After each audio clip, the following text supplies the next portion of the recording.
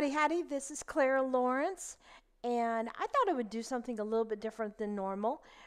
This is my Artapalooza video that I put together while working on, I guess, the other video of Artapalooza. Let me start this over again. So Tish Winters of the Artist Haven does a live video on every Wednesday that she calls Artapalooza, and several invited artists are on this video doing art simultaneously. Any different kind of my words are not coming out well. This is going to be entertaining, hopefully. Anyway, we work in whatever medium we feel comfortable with. She's open to all kinds of formats. Usually the video is about around an hour, and basically it's like a bunch of friends getting together and just creating, giggling, sharing stories, sharing art stories on life, interacting with the chat that's also going on. We've had as much as, I believe, 5 artists plus Tish. Sometimes Tish will do the, I guess you can say, producing or directing. Sometimes she jumps in and she does art too. So I don't know if you can call me a regular, but I'm on there quite often. But today I decided I wanted to do alcohol ink, and I'm messing around with masking fluid right now. And if you're not familiar with masking fluid, it's a type of resist product. In other words, wherever the masking fluid goes, the ink will not go, so it'll leave a white line. And what I'm doing here is I'm testing out this one area because there was a rather large blob, and it will peel off like rubber cement. So unfortunately, some of it was still liquidy and some of it was dry, but it was enough to grip my finger so that when I pulled my finger up, it came up with it and it just pulled the line. So it's like, well, you go ahead and commit, clean off the lines, and just start some new lines over again. And that's what I'm doing now.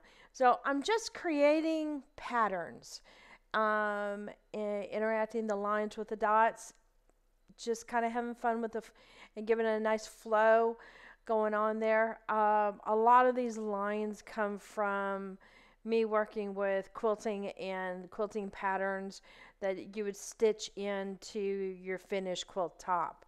And I really, really like that part of it, creating the lines. It's almost like graffiti lines or pattern lines or lines you would see in landscaping and such. And I played a lot with very loose designs that worked with the flow of the fabric, or some just, to add some flow to begin with. So I'm just hitting this with a dryer just to kind of dry it up and get it to the point where I can put alcohol ink on top of it. So, and of course, I forgot my gloves. There's always something. But Tish will use a program in which we can all tap into, but we have to use earbuds or headphones and such in order to interact. Anyway, so if you see that line going occasionally, that's the headphone line. And I'm on my phone connected with her live going on, which is on my right hand side or next to, you'll see the tripod near my foot.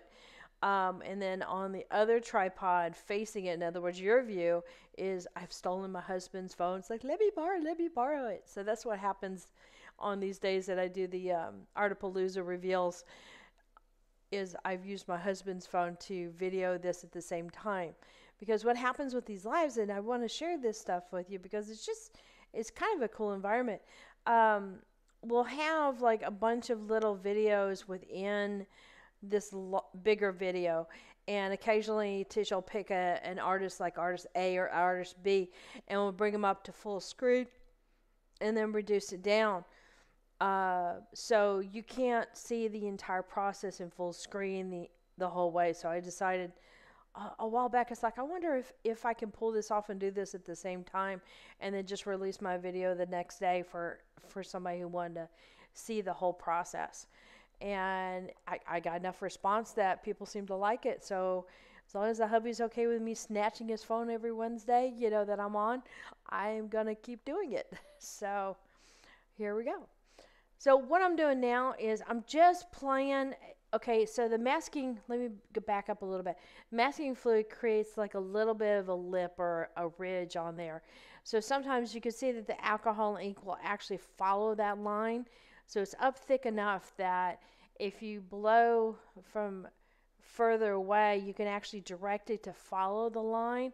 It's hard to do, especially when I have so many super curvy lines in here that, you know, it'll easily jump that line and go into the next channel, and that's okay. I wasn't too worried about it because I picked colors that kind of blended together. You know, the purple obviously worked well with the pink and the oranges, and you know, the yellow and the blues and the greens work together. And I wasn't fretting over the browns that were being created because I wasn't overworking it, so it created a really nice brown. And so what I'm doing now is I'm hitting it with a little bit of alcohol to create some kind of like some highlights in a way, uh, bring out some more interest instead of just doing a complete wash. And occasionally I'll hit it with a little bit of the Rainbow by Malibu to throw in some shimmer here and there. But you can see I'm pushing it up and down that line a little bit, and that grabs the other color that's underneath it and helps blend and incorporate it into the alcohol as well. So that way everything works together. And I'm just messing with it until it's like, you know, it tells me, okay, I think we're good. We can stop here. And sometimes it's hard to do just to walk away. I think that's the biggest lesson in everybody's art life is, when do you walk away?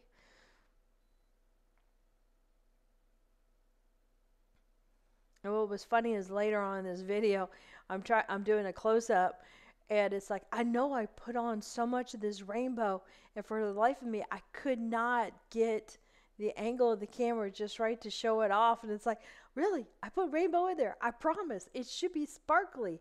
I couldn't get it to show up, no matter what I did. It's like, oh well. Of course, then later on when I did my close up for this video to put in there, of course it shimmers. It's like, you know, when you got people watching, things just don't happen. Anyway, so I'm finishing this up and hitting it with a little bit of, again, a little bit of alcohol, creating some little highlight parts. And then what I'm going to do is give it an overall heating of the dryer really well. And I want to make sure it's very dry before I go to my next step. And I'm going to go ahead and talk about that now because you can obviously see it, you know, you say more alcohol, less alcohol, you know, it gets redundant. But my next step after I'm all happy with this is to literally run outside with it and my UV spray. And that's the Krylon matte UV spray, because I want to hit it a few times, a couple different directions, real light coats. But if I can do that before I peel up the masking fluid, it's so much better, because it takes a little bit of muscle with your fingers. Not a lot, just a little bit, but it's enough that you're rubbing your finger across. And that was me just doing that real quick. I didn't figure you wanted to see an empty turntable for a long period of time. All right, so by doing that, it basically coats the resin that's on the masking fluid, so that way you don't transfer it to your finger and then transfer it back to that white area of the board that's now being exposed. And I did do that with my very first piece, and I realized how much the finger would kind of smudge. It would smudge the ink. And so it was really kind of like, instead of being really nice and vibrant and crisp white, it was not real. It wasn't real pretty. And I was like really disappointed by that. And I thought, I wonder if the spray will work. And it works perfectly. Now, the downside about it is you don't get the satisfying, like, let me pull up the line and it go completely across the board. You still have to, like, you know, coax it along. But, you know, that's all right. It's the price you pay because your piece looks a lot better. So it doesn't look like, you know, when I'm first putting this on and I'm putting these little bitty white dots everywhere, that it's going to do a whole lot. Somebody just turned off all the lights.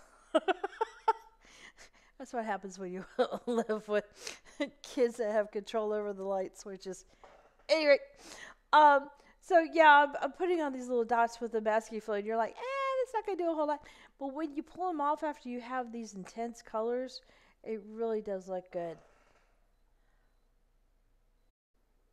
So another way you could create the same type of look is to go in after you've done your alcohol ink and you sealed it, and possibly go in with a like a paint pen or something like that, like a white paint pen.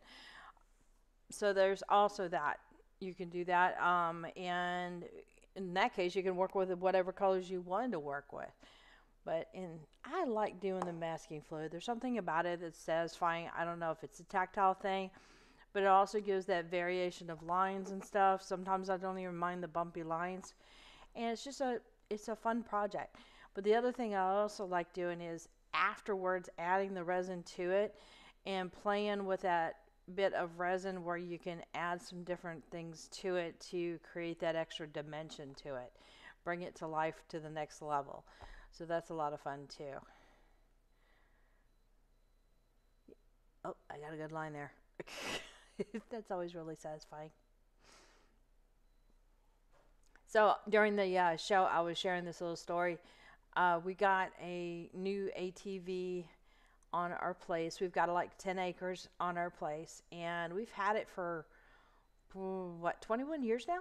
And we bought an ATV immediately, and it was a little workhorse. It has run for so long, but it crapped out a couple of years ago. Hubby has tried to fix it over and over and over again, and we were barely able to keep it running. And so we finally broke down. It's like, okay, we need it because it is partially practical, and also, it's a lot of fun. Well, my son, who's now 21, got this great idea about going into the property and using the tractor and cutting a path in the field, in the pasture. And so he's got this easy path with some straightaways that almost wraps around the whole property, and then this other one that's like super windy with tons of curves in it. It is so much fun, and I have to admit, we did that so many times this weekend, and giggles, something fierce. But it's the little things you do with family, right? And I'm looking at this with all the curves and wiggles and stuff like that. I was like, it kind of reminds me of the path a little bit. So, but when you're riding an ATV at higher speeds and you're going around the curves, it is a full body contact sport. You are leaning way to the right or leaning way to the left. So, and this new ATV, okay, it's got some speed to it. So it's a lot of fun. All right, so I have just finished it up, and I think we are good. All right, ready for some close-ups? All right, so this is how this turned out. Let me zoom in. Now I've got some rainbow in there. So you're going to see a slight shimmer here and there. Just depends on the angle. You can see it right, let's see, where's my finger in this thing? Right in that zone right there.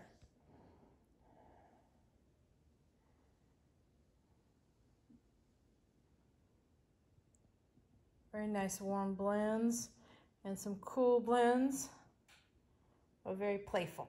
I like the playful.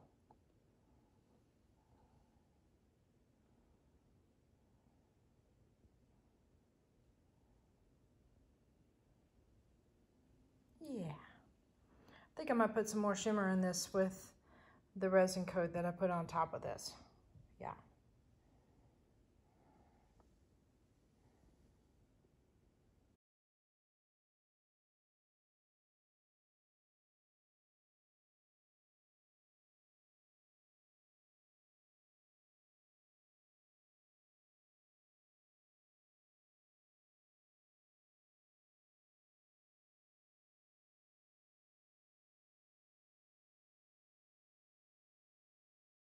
All right, hit that like button, hit the subscribe button, But definitely hit the bell to get notified next time I put a video up.